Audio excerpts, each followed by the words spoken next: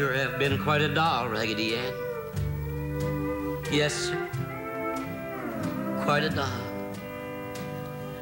And I didn't even know you till I started making these trips up here to talk to you. And now I'm beginning to see more and more why my baby loved you so much. Why sometimes, Raggedy Ann, I'd almost swear that you're just about as much alive as I am.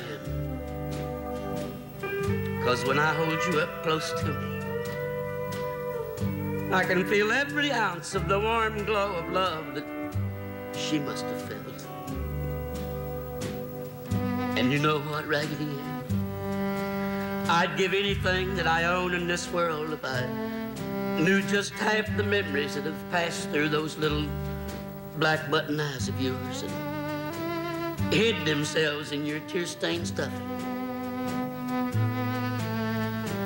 Bet you're just busting out with little old childhood secrets that could really set a lonely man's heart aglow. Sometimes I still have to laugh at the way you had to sample all of her food and see all of her little new dresses and answer 1,000 questions. But you never seemed to mind, 'cause you always had that big old smile on your face. Now I bet that smile's dried more tears and cured more little old hurts than I could ever hope to kiss away. It's really a small wonder you're all in one piece. The way she used to drag you around by one leg everywhere she went. But you didn't seem to mind, not one bit. And I want to thank you for giving me something to love when there was nothing left to love. And thank you for helping me raise her after her mama died. Somehow you stepped right into her mama's shoes and just that much farther into our hearts. And then that year of the rain, you remember?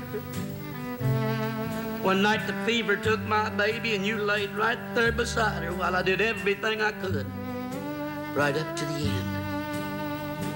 Since then, it's just been me and you, Raggedy Ann. Just me and you. And the years haven't seemed to bother you too much.